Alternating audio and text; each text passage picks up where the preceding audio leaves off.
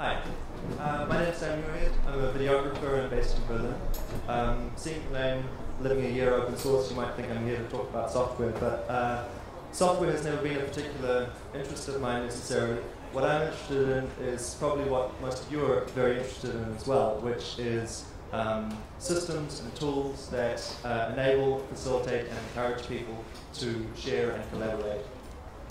And I first got interested in this kind of thing a few years ago. I'd been living in an absolutely chaotic house with 7 different people. There was no organization, no responsibility. It was a filthy pigsty. And I basically decided that from that moment on, I was never going to live with a large amount of people again. I was only going to live in 2 or 3 person houses, no big houses whatsoever. And then all of a sudden, I found myself living in this place, the big house. This is in Auckland, New Zealand. 21 people, 21 bedrooms. Everybody cooking together, eating together, doing everything together. And you might think with 3 times as many people, there'd be 3 times the chaos, but in fact, this worked amazingly well. They had all sorts of systems in place, consensus decision making.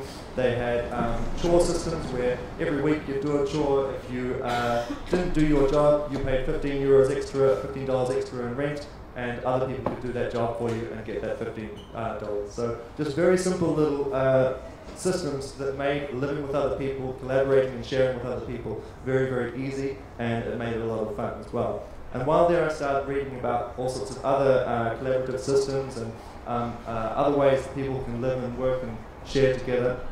And so I started reading books like these 2, Muirhead and the more from the academic side of things, and Superflex from the artistic and political side of things, amongst many other things. And over the last few years, I grew more and more interested in these alternative ways of living, alternative ways of organizing. But I was always just reading and finding out about things and being interested in things. But I was always a spectator. I was never actually taking part. And this I kind of saw as a bit of a problem. I heard about this idea of open source, and I started reading about open source hardware and Arduino and things like that, but I didn't feel like I could actually take part in that. I wasn't a software developer, I couldn't write legal licenses, I couldn't engineer 3D printers or anything like that. But then I realized that actually maybe I could use this lack of technical knowledge, this lack of technical background, to actually do something positive for open source. And so I came up with the idea of Year of Open Source, which is, it's been running since August the 1st. I am basically throwing myself into the open source ecosystem and documenting the process through videos. So what basically happened on August the 1st was I stopped buying any traditionally copyrighted or patented products. I got rid of my proprietary Apple operating system, switched to entirely free software, and said goodbye to Final Cut Pro and everything like that. I also had to go through my music library and see if I could only focus on what's called kind of open source music, so free culture, and basically music that I could reuse, remix, sample, should I want to. I did find some elements of my, my music library that I could reuse. The old blues from the 1920s and 30s, some of that is public domain. Some of that can be used in your own projects, remix, things like that. But only if the author of that work has actually died a significantly long enough time ago. In Europe, it's 70 years, so I went on this morbid kind of Wikipedia crawl, seeing when all my favorite musicians had been killed. So Bessie Smith, car accident, Blind Lemon Jefferson got lost in a snowstorm, and Robert Johnson, someone poisoned his whiskey, which is rather unfortunate because he could have written some great blues about that. My project isn't about just avoiding copyright and patents. It isn't a year of public domain. I want to show what the open source culture does and how open source items, products, projects can be reused and repurposed. And so I wasn't so much focused on the public domain, I was more focused on free culture. So this is shot from a film, Cedar Sings the Blues, one of the most important and successful free cultural films. There haven't been too many released, but this is the most popular. So I've been watching libre license, Creative Commons license films, and reading books and music. But this isn't just about consuming free cultural products. It isn't just about replacing the things that I had and living a normal consumerist lifestyle. One of the aspects of free culture and of open source is the ability to be a producer as well as a consumer. So that meant not just watching these things but actually using them. So I'm creating videos that utilize photos, images, music, all under open Creative Commons licenses available for any use. I've also been looking into open education as well. So I had no technical background before. I'd never programmed a single Hello World program in my life. And so I decided that open education was not a perfect opportunity for this. Peer-to-Peer University runs a thing called the Mechanical MOOC, which is an online course using courseware from many different institutions, many different sources, and it's basically a mechanized, automatic email out of your homework for the week, and everybody is doing this around the world at the same time. So it's an interesting approach, but I was more interested in something called Open Tech School. This is an initiative that started in Berlin, and they've now spread to all sorts of different places around the world, and these are two of the team. It's actually quite a large team. These guys are trying to teach tech to a much wider audience. They're using curriculum and writing curriculum that anyone can use. And so I did an interview with them. I tried to explain what it is they're doing, and did workshops with them. And now I'm going to be presenting a workshop with them as well, teaching video editing to people with no background in it as well. And I wanted to talk a little bit more about actual physical things, because it's open hardware that really drew me to open source, and I think it's one of the best ways to explain open source concepts. And a lot of people talking about open source 3D printers, CNC machines, things like that. I wanted to start with the very first digital manufacturing machine, which is the knitting machine. These have been around since the 60s. They used to be made with punch cards, and basically since the 80s they haven't really been used very much. These ones were run on floppy disks, so if you don't have your own floppy disk drive, if you don't have your own piles of designs from the 80s, you can't use them. So this machine was saved by open hardware. People hacking it, reverse engineering it, and sharing what they'd learned amongst themselves. One of these people hacking it was Lathuilière. She's a wonderful, incredibly talented hacker, mathematician, musician, knitter, everything, sysadmin, and she showed me she showed me the work that she'd done, the creation she'd made, and explained a little bit about the history of how these machines work, how open hardware development works, and we made a video of that.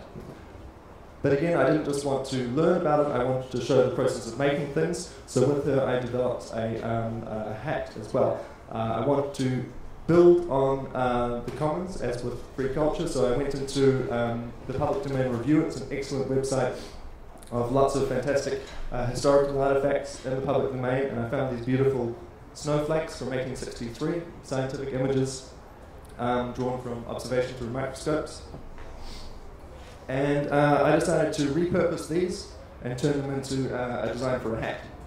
So I brought them into my image editing software, turned them into all this kind of 80s looking pixel glory, and turned that into a hat with Fabian on the knitting machine. And this hat and its design, of course, fully open source, so if you want to recreate it, use the original design, turn it into sunshine or whatever you want, you can do that. But talking about fashion, I mean, fashion is a low IP area. Fashion, like hats and clothing, there is not a huge amount of copyright protection. So if you want to copy this shirt, you can copy this shirt.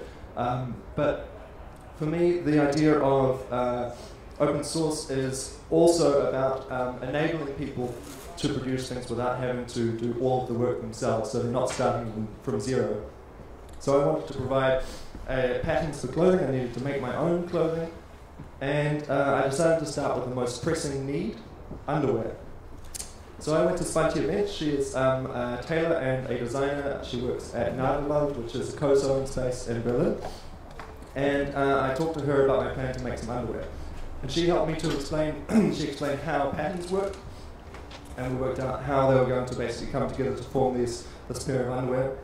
And I realized that if I was sharing my underwear with the world, sharing these designs, they would only actually be suitable for people with exactly the same proportions as me. And so I decided to make this design parametric, meaning you can put in your waist measurements and you can adjust that pattern to fit. I don't think the video is going to play, so I can show you the video later on. But basically, I had to learn a little bit of basic programming for it. You know, when you're sitting in your maths class, when you're at high school, and you're looking up at the board and you're forced to do all these algebraic equations, and you're thinking, what practical purpose could this awful, torturous, terrible thing actually produce? The practical purpose, as I finally learned after many years of struggling, is making underwear. You need algebraic equations to create parametric underwear. And then under Svanch's watchful eye, I managed to sew them all together. And I've got the underwear right here. Very comfortable. I was able to choose my own material, my own cut, and everything like that. I mean, you can really customize an awful lot when you're making things yourself. One thing, there's this the fly here.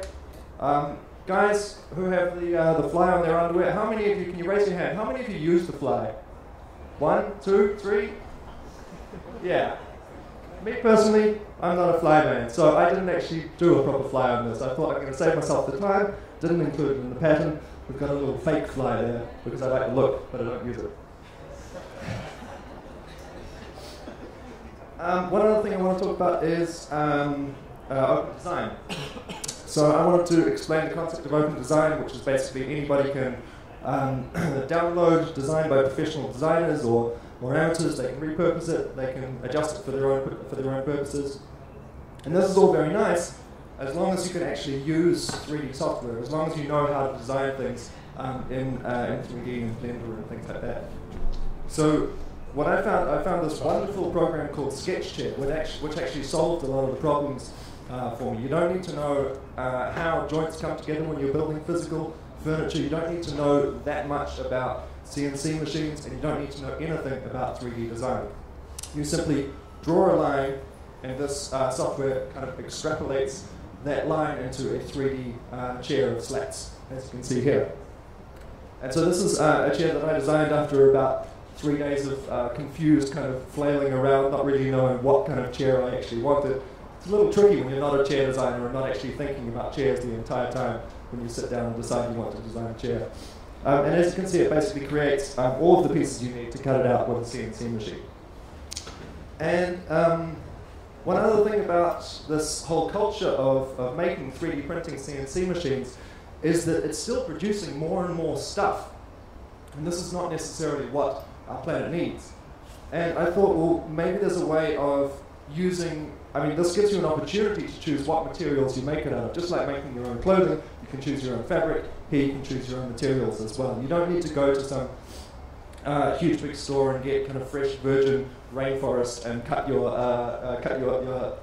chair out of that. And so this week, that's my little model I made out of paper. This week I'm going to the Kunststoffe market in Berlin, which is a place in Berlin where they basically gather up materials, scrap materials, trash, second-hand things, and they gather it all and they promote these. They basically bring artists to their space, and artists can use this material. So I'm going to go there for an interview with them, show what they're doing, and use their wood to cut my chair up. I'm also going to be doing that at a Fab Lab, brand new Fab Lab in Berlin, and it's just being built at the moment, and I want to use this experience to explain how Fab Labs work too. So there's a community aspect of this particular Fab Lab, as with many. There's a commercial service, or you can do it in a community way, and I want to show that process too. So I can go there, I can cut out my chair using the CNC machine, but then I have to give something back to the community as well. So in that case, I'm organising a workshop in a couple of weeks' time with both, and we're going to be explaining the concept of open design, how that all works, the idea of a user as designer or as co-designer, and then allow the participants in the workshop to cut out little models like my cardboard model you saw before. So a very clear way of explaining to people the machines in a Fab Lab, how a Fab Lab community works, and the benefits of making things yourself. Now my project, I'm out of time, so I'll just wrap up now. My project is called Year of Open Source. The idea was to do this for 1 year, from August 1st until August 1st. So you may wonder what I'm going to be doing on August 1st. I'm going to the movies. That's one thing that I'd definitely be missing, is just normal movies going to Hollywood movies. There are no free culture movies at my local cinema, the open air cinema. But other than that, not too much is going to change. I found the process to be a wonderful, enjoyable process, if somewhat slow. And so, because I haven't been able to achieve everything that I wanted to achieve in this year, I'm basically going to keep it going. So the year of open source is pretty much turning into the life of open source. I'm always open to ideas, collaborations, and suggestions, so there are my contact details, and yeah, thank you very much.